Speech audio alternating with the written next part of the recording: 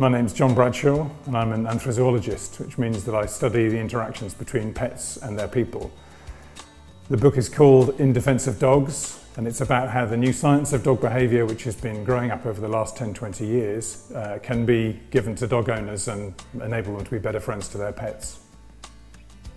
It was thought that dogs were wolves in cute coats, and that somewhere inside a dog lurked a wild wolf that wanted to take over and dominate the household it was in, and you'll find that in quite a lot of the older books on dog behaviour. And that essentially what dogs want to be is a member of a family, and that will be, for a pet dog, a human family. The biggest misconception I think we have about dogs is that they are independent animals that are capable of living on their own. We know now from research that they're not very good at being left alone. The one thing I think any dog owner can take away from the book is that you shouldn't take for granted that your pet will be able to cope when you leave it alone. What you should do as part of basic training is to train your dog that when you leave, you will come home. Dogs do not know that naturally. They need to be taught it. If you teach your dog that, then your dog will be happy to be left alone. If you don't teach your dog that, then there's a good chance that it will be very unhappy when you're out of the house.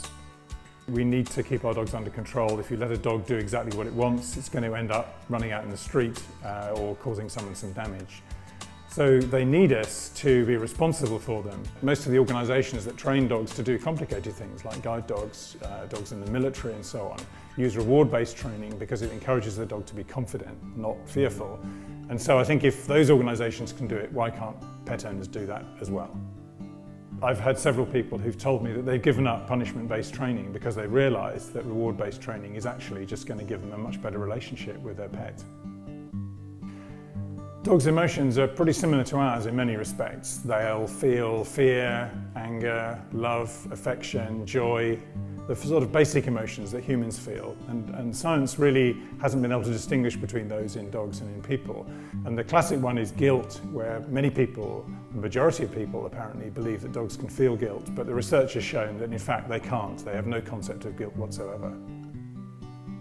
Dogs' senses overlap quite a lot with ours, otherwise obviously they wouldn't be able to inhabit the same world that we do. We wouldn't be able to control them and talk to them. But they do have very special senses, and the one that stands out really is the sense of smell, which is vastly superior to ours.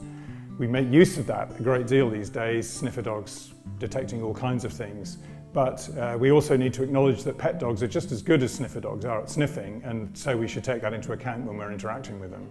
And I think if you can greet dogs, for example, just by holding your hand out to them so they can sniff you, that's the polite way to greet a dog, in the same way that you'd shake hands with a person.